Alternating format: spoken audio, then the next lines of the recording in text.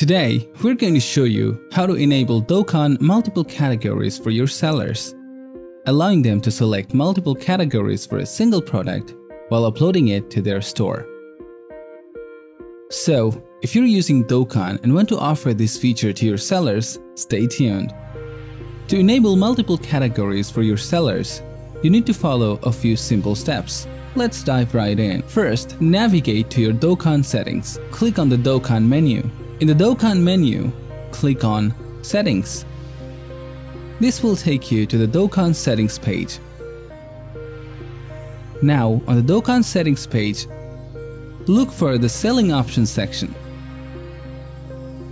Here, you'll find a setting called Category Selection.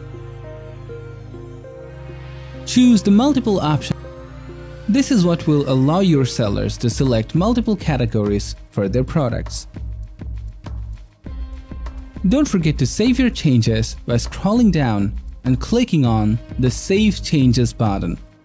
And that's it. With these settings enabled, your sellers will now be able to select multiple categories when they upload their products to the seller dashboard.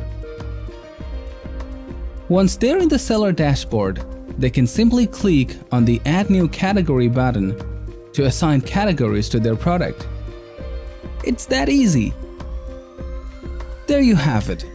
You've successfully enabled Dokan Multiple Categories for your sellers, making it easier for them to categorize their products effectively.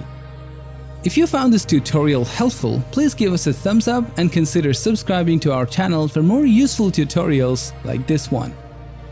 If you have any questions or need further assistance, feel free to leave a comment below. Thanks for watching, and we'll see you in the next video.